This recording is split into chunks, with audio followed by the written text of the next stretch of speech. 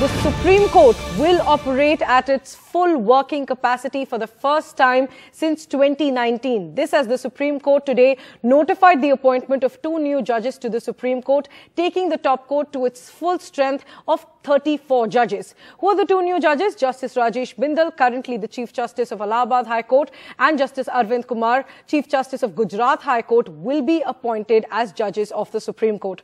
My colleague Arvind Gurusekar now joining us for more details on this. Arvind, it's a significant development since the Supreme Court will be working at its full capacity for the first time in close to 3 years now. Yeah, Priyanshi, Centre has notified the appointment of 2 more judges for the Supreme Court. Justice Rajesh Bindal, who is currently the Chief Justice of Allahabad High Court, along with Justice Aravind Kumar, who is currently the Chief Justice of Gujarat High Court. Both the Chief Justices have been, earlier the Supreme Court Collegium has recommended for their elevation to the Supreme Court, and today the Centre has cleared both their appointments. So both the judges, both the Chief Justice of Allahabad High Court and Gujarat High Court, Justice Rajesh Bindal and Justice Aravind Kumar, will be sworn in as the judge of the Supreme Court on Monday. Today the Centre has cleared the appointment. Yesterday President had signed their warrants, and today Centre has issued the notification.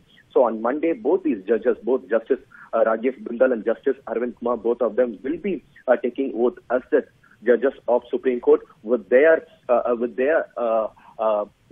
appointment to the Supreme Court. Now the Supreme Court strength has increased to 34. That is, after November 2019, after almost 2.5 years, after almost 3 years, Supreme Court will be functioning with its full strength of 34 out of 34 judges. So from Monday, we can expect 34 judges to function in Supreme Court, and this is after November 19. That is almost after 3.5 years, we are seeing full strength in Supreme Court. So this particular the 2 names that were recommended late last month have been cleared by the Centre, and their appointments have been notified by the Centre government early in the morning today.